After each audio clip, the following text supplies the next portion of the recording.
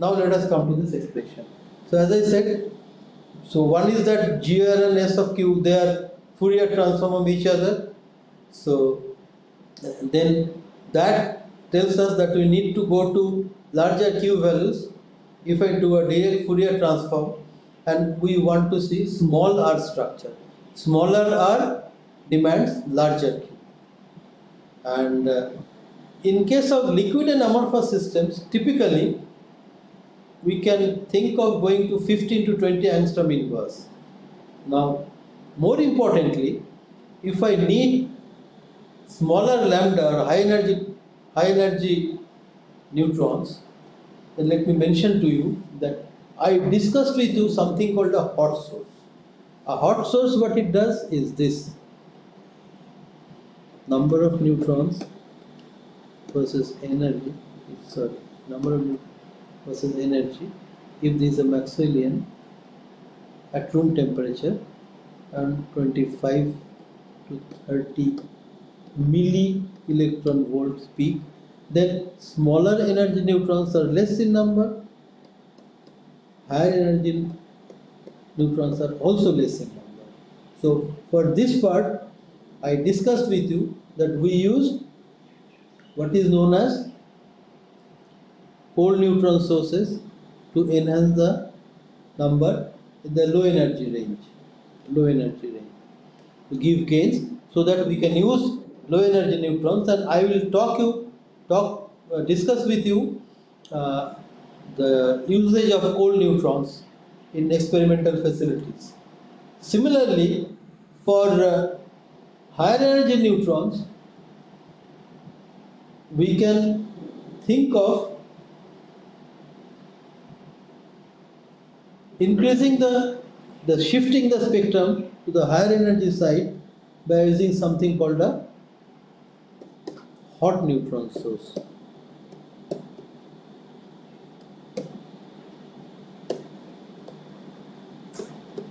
So, higher energy of neutrons,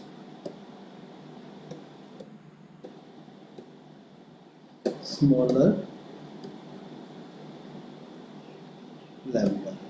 But at the moment, there are not too many hot neutron sources available. In ISIS Grenoble, there is a hot neutron source where a graphite at around 15 to 1600 degrees centigrade is maintained inside the reactor core, and that shifts basically neutrons enter the thermal neutrons from these regions. They enter the hot source, neutrons from this region, and the spectrum gets shifted, and our liquid and amorphous instrument should be using neutrons of such energies. So hot neutron sources are preferable for liquid and amorphous diffractor. This is one difference in experimental facility which studies liquid and amorphous material. In case of spallation neutron sources, interestingly, we get lot more number of hot neutrons inherently, because in case of spallation neutron sources, once the proton beam hits a target, it generates neutrons with very high energy. Actually, it can go up to 100 mega electron volt. And these are brought down to thermal energies, low energies, using moderators surrounding the target material. But if we use less moderated neutrons, they're inherently hot. So in case of a spallation neutron source, we have access to more number of hot neutrons, and liquid and amorphous experiments can be desirably done better in a spallation neutron source. So that's what I wrote here. Experiments at hot source in a reactor or hot neutrons in a spallation neutron source are the preferable choices. So with that, I will come to the experimental setup what we have in Dhruva.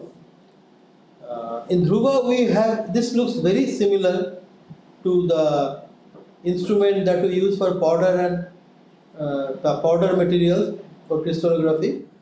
This is the detector bank surrounding the sample here. So on the sample in this part, but we have 5 detectors here, 5 position sensitive detectors, and the largest angle we use is around 148 degrees. We can also go to smaller lambda, one step process, but our monochromator we can set it for smaller lambda. So at the same angles we can go to higher Q. 148 is the largest angle, but the available Q value is approximately 15 angstrom inverse. So 15 angstrom inverse, I must compare this with respect to the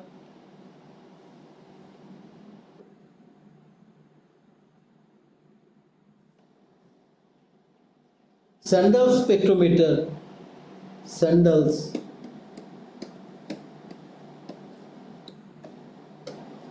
at ISIS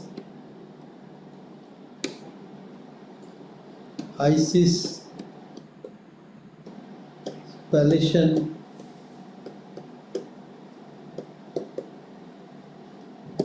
neutron source at Rutherford Appleton Laboratory, UK.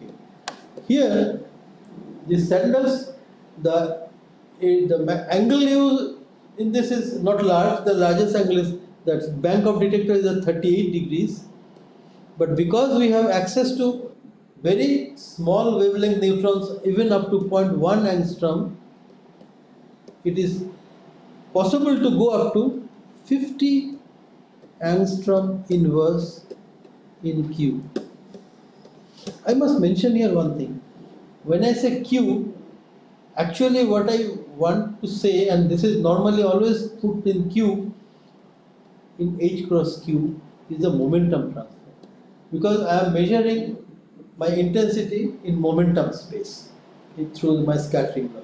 But always we talk about Q as if this is the momentum transfer, which is slightly, I should say, misunderstood or misquoting, because the momentum transfer is H cross Q, but all the experiments we will be discussing about Q. So far I have talked to you about Q, and later also I will be talking to you about Q when I talk about diffraction experiment. So we can go up to 50 angstrom inverse in Q in Sandals, and I will try to give some results from there also. So now coming back to the experiments that is done at that has been done in Dhruva, I'll just go ahead. So before I start again, in case of crystalline material, Q is equal to G, as I mentioned you, and this expression gives me the structure factor Bj to the power minus I twice pi I xj h. This is from the crystallography. But in case of liquid and amorphous material, the structure factor can be written like this.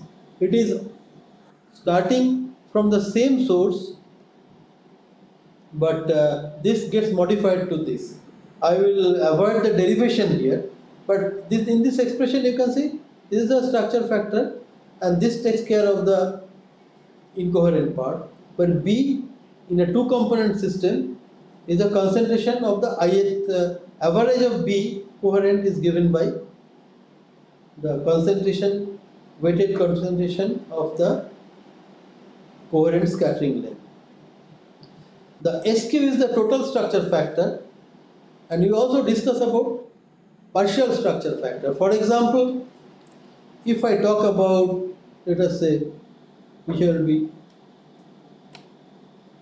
discussing S of Q for, say, vitreous silica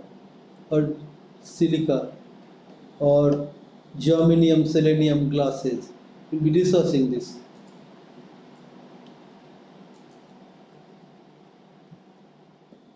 So in these cases, actually we have got distances, several distances. So partial structure factor means there can be silicon distance in case of silicon oxygen distance, and oxygen distance. All of these will give us the partial structure factor, and the sum of them will give us the total structure factor that we measure in an experiment. And these can be simulated, and test it against the experimental result. Similarly, in case of germanium selenium glasses, I will have germanium distance and also germanium selenium distance. So we can use both of these comprise the partial structure factor, and the sum of them gives us total structure factor. So, and often we write about particle distribution in a radial particle distribution, which is NR. If I get from S of Q to G of R, then the particle distribution NR equal to 4 pi r square rho gr. NR gives me the probability of particle numbers between R and R plus dr.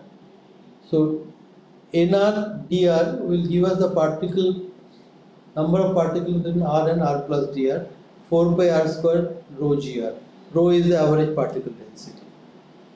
So this gives the particles within R and R plus dr.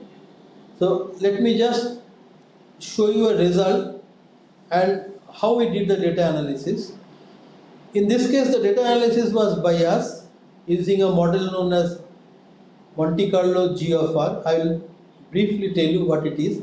So the solid lines are the data of germanium selenium glass GEX selenium 1 minus X, and you can see various values of X that were used, and the solid line is the data, discrete points are the solid lines are the fit, the discrete points are the data, and there is excellent fit between the data and the solid. What we did actually in this case, we did not do direct Fourier transform, because you can see that our results stop approximately 14 angstrom inverse. So direct Fourier transform is certainly not a good idea.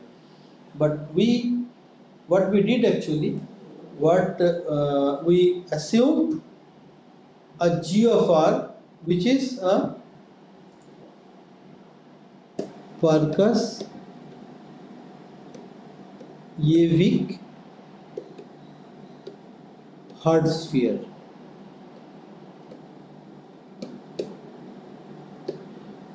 What it is, I will just briefly explain to you. In case of Parkhas-Yevik hard sphere,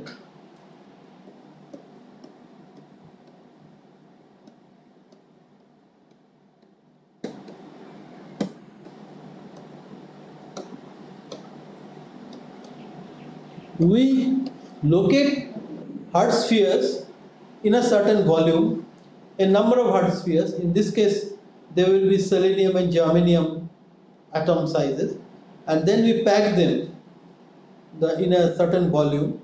But if in this case hard sphere, if the hard spheres intercept, then the interatomic potential is infinity, because two hard spheres cannot penetrate each other, forbidden. And if they don't penetrate, then V of R is 0. So V of R is infinity, R less than equal to R0, size of an atom. So with this assumption, this Parkhas-Yevik hard sphere, we create a linear one-dimensional G of R by using the Parkhas-Yevik hard sphere model for our sample. So this G of R is our input to start with for a given configuration. We generate the configuration using an interatomic potential which is meant for this hard sphere. That means we just put the hard spheres. If they intercept each other, we immediately say this configuration is not possible, put it somewhere else, and at some point, we just, after creating for some time, we let it equilibrate, and then we find out G of R, one-dimensional G of R. Now, once we have created the G of R, we can always do a Monte Carlo result. We Fourier invert, and we have a Monte Carlo result for the structure factor in Q. And we also have the experimental results. So now what we do actually try to minimize the difference between the experimental result and the Monte Carlo S of q. So I have got an S of q. So one S of q is experimental, then another S of q is model, Monte Carlo model, which has come from G of R,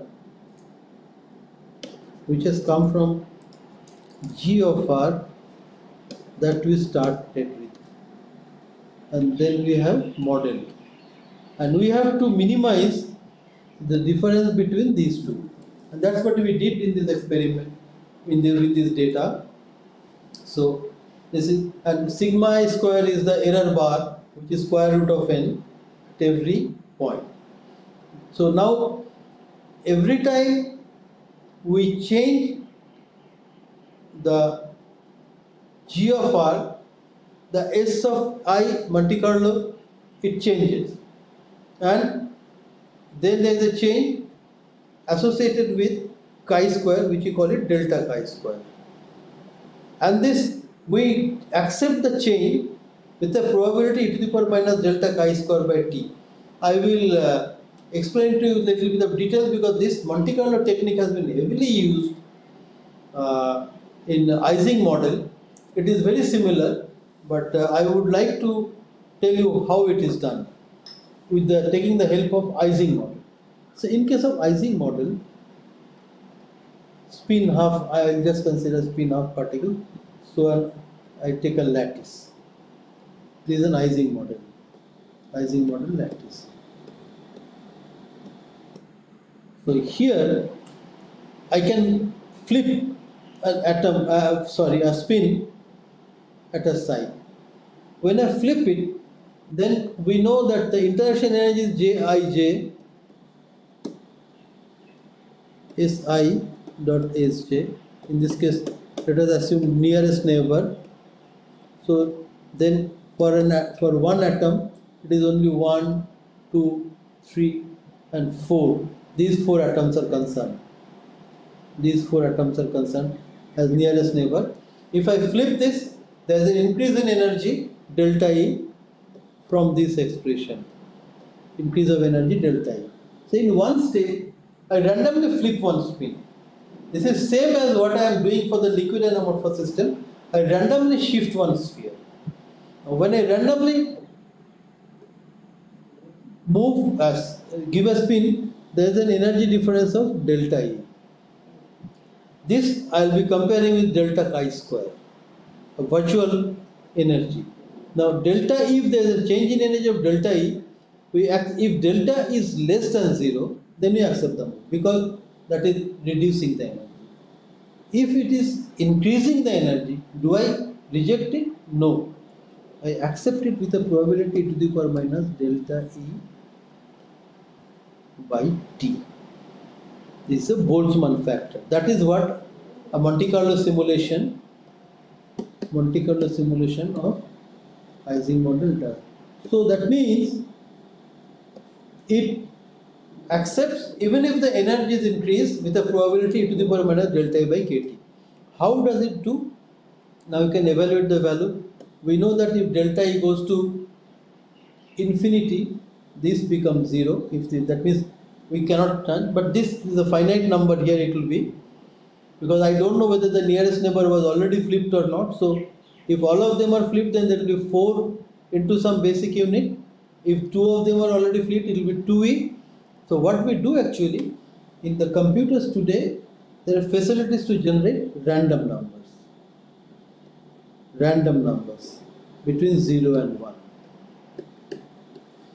Now this one, if I scale it to 0 and 1, then after I have got this change in energy, if it is less than energy, I accept the move. It is greater than energy, e to the power minus delta by t probability. So I choose a random number and compare this with the random number.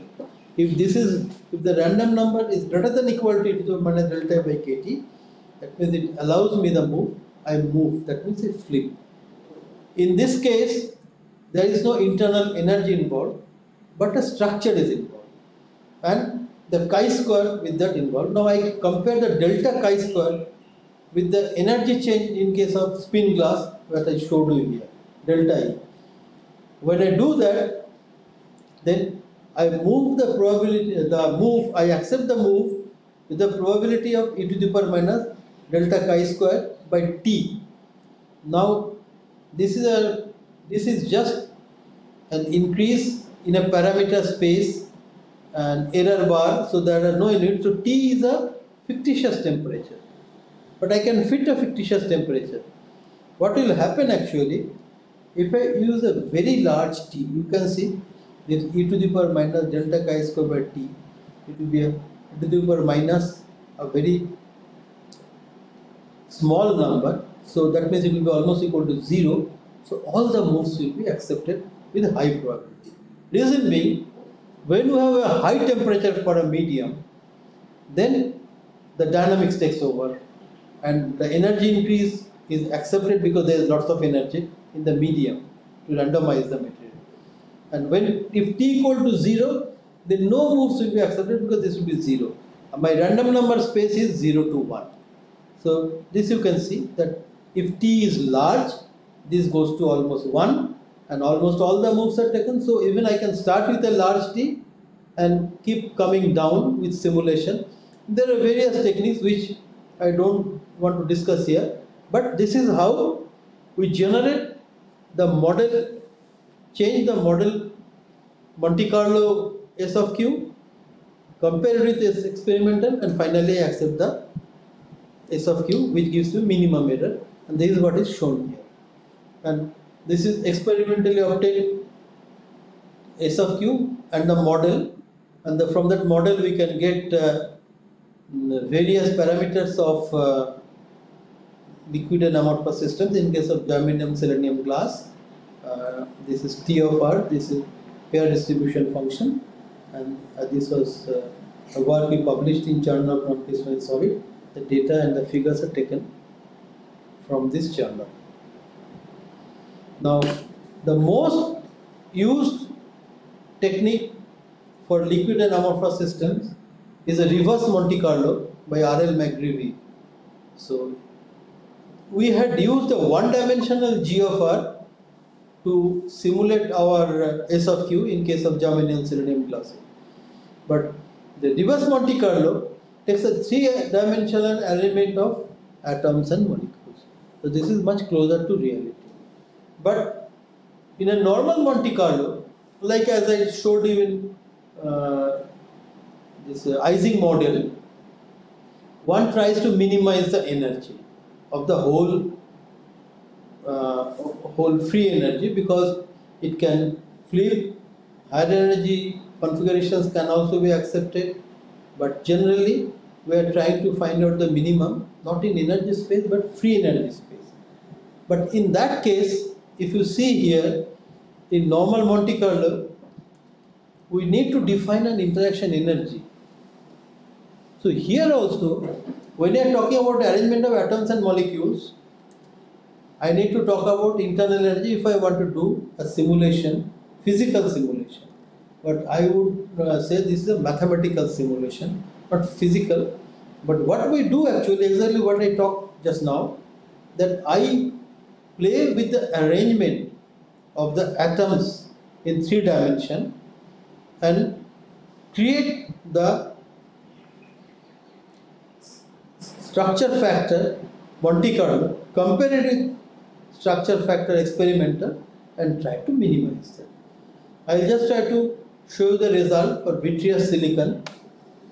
This was a paper by McGreevy.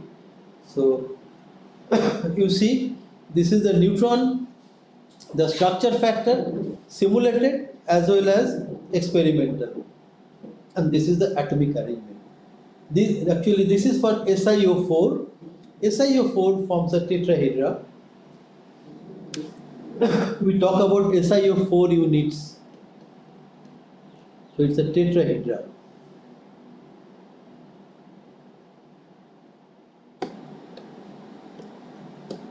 So if I draw a tetrahedra,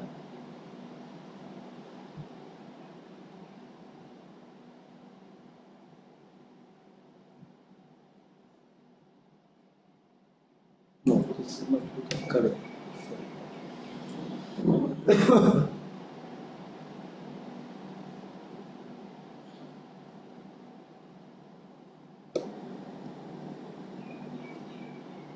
This is better. So this is the tetrahedra that we are talking about. Tetrahedra. Now we can play with the orientation of this tetrahedra, giving length of the bonds, and then try to generate the experimental values. So this the arrangement. So it says the projections of atomic positions in a 7 angstrom thick section from a representative configuration. Large atoms are silicon, small atoms are oxygen. Silicon oxygen bonds from all atoms within the section drawn. So the some bonds terminate on atoms outside of the section which are not drawn. It's okay. So basically he played with the silicon oxygen tetrahedra, which is a basic unit for vitreous silicon. And most interestingly, this is a corner shearing tetrahedra. So that means if I consider another tetrahedra, these corners, so with respect to one tetrahedra, the other tetrahedra can share corner with it, and they can orient with respect to one another. They can, some bonds even get elongated, but they can orient. So the tetrahedra remains, because these bonds are strong. So the silicon oxygen tetrahedra remains more or less undisturbed, but their orientation change when they are corner shearing tetrahedra, not edge shearing, but these corners they are shared. And these were the finding of this work by McGreevy and using reverse Monte Carlo.